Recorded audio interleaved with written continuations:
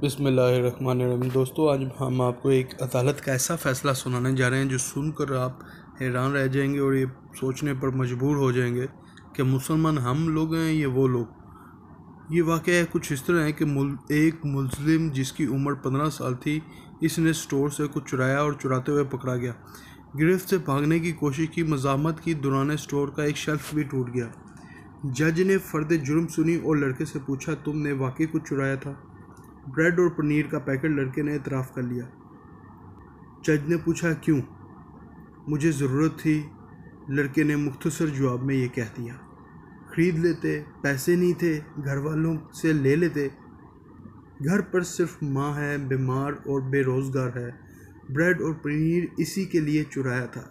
तुम कुछ काम क्यों नहीं कर लेते? जज का कहना। करता था, एक कार वॉश में माँ की देखभाल के लिए एक दिन छुट्टी क्या कर ली, उसने मुझे नौकरी से ही निकाल दिया। तुम किसी से मदद मांग लेते, जज ने कहा। सुबह से मांग रहा था, किसी ने हेल्प नहीं की। चरा ख़त्म हुई और जज ने फ़ैसला सुना दिया। चोरी और ख़ुसूसन ब्रेड की चोरी सबसे बड़ा गुनाह और जुर्म है और इसके ज़िम्मेदार हम सब लोग हैं। अदालत में मौजूद हर शख्स मुझ समेत इस चोरी का मुजरिम है।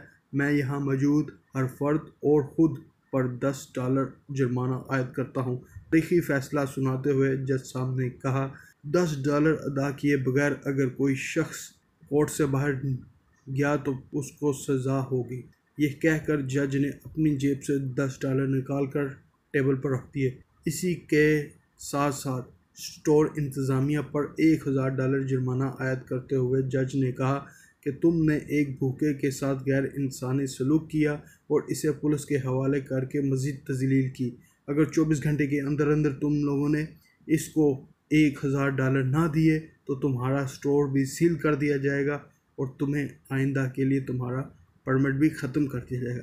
फ़ैसले के आखिरी रिमार्क्स ये थे, स्टोर इंतज़ामिया और हाज़रीन पर जुर्माने की रकम लड़के को अदा करते हुए अदालत से माफ़ी तलब करते हुए जाएँ।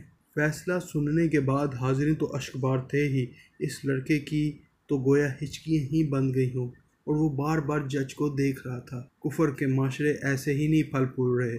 अपने शहरियों और इनको इंसाफ ही नहीं, अदल भी फराहम करते हैं।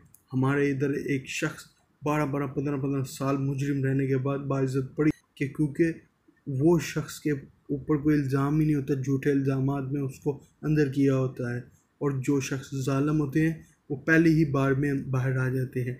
ये हमारे इस मुल्क का माशरा है। यहाँ की पुलिस ज़ालिम के साथ है, यहाँ की अदलिया ज़ालिम के साथ है।